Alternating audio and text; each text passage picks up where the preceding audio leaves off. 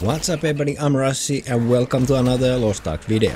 In this video I'm going to show you how to get the Goblin Island Token in Lost Ark.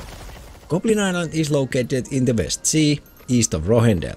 To enter this area of the world map, you need to have 460 item level and finished few guide quests that unlock sailing beyond the Wall of Procyon, which blocks the west side of world map from noobs. Goblin Island is a fun PvP island, so keep that in mind when you see other players.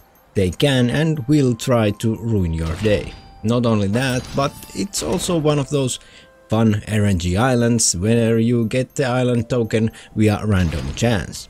You get the Goblin Islands token by opening Goblin Pandora Chests, which you can buy from Gobius 24 for 3 Golden Goblin coins.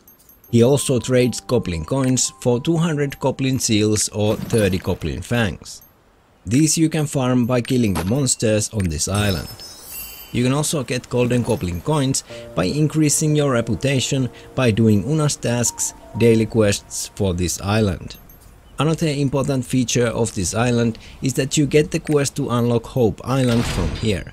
And of course there are also MOKOKO seeds located on this island, 5 in total, on the following locations.